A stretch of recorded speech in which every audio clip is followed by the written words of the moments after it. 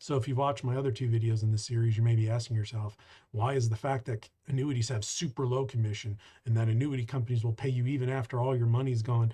Why aren't those the major talking points? Why is it that the negatives seem to be the primary talking point?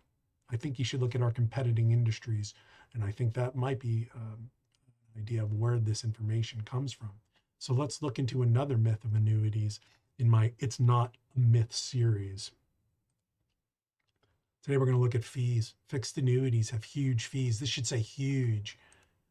Keep hearing they have huge fees. You know what? If you asked me this 10 years ago, I'd say no fixed annuity has a fee, and it would have been true.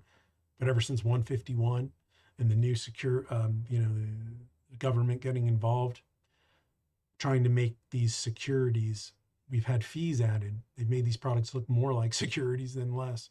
So let's take a look at one that proves that annuities have huge fees. Look at this product. If you put $500,000 in it, after the first year, you might have $543,000 in this hypothetical. However, after the second year, you just lost $6,789. Why? Because of a fee. You just had an accumulation go backwards. This should not happen in fixed annuities. It's scary to think you went backwards in a product that calls itself a fixed product. Then you can continue down the road. It happens again down here. Client had $571,000. They lost $7,100 in this year because there was no market gain, but they still had to pay a fee. Now look at another product here. This is false. So annuities have huge fees. False. I can prove that to be false. This one has no fees. If you die, you get 100%. Look, 550, 550. Keeps going. Here, look here. This is your accumulation value. Look, does it ever go down? Is there any fees being talked about? No, just interest earned. See, in the years you don't earn any interest, it stays the same as the year before. In the years you do not earn interest, it stays the same as the year before. Not like the other product that charges a fee. Let's take a look.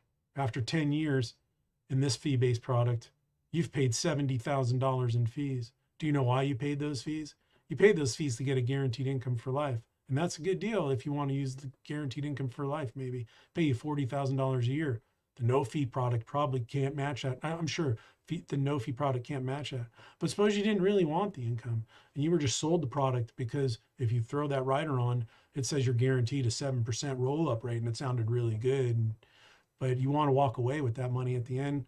Well, you're going to walk away with $75,000 less than the annuity with the fee. So unless you need that income in this particular one. So I would call that, you can go backwards. I don't like that. And $70,000 is a huge fee. And that's why I made it huge on this page. So fixed annuities have huge fees. Yes, they can. But maybe the annuity is not the reason there's huge fees. Maybe it's the presenter and the reason he presented it to you for those fees. End of my fixed annuities are bad. Not really. This is Not a Myth series number 3. Thanks for watching. Number 4 coming at you.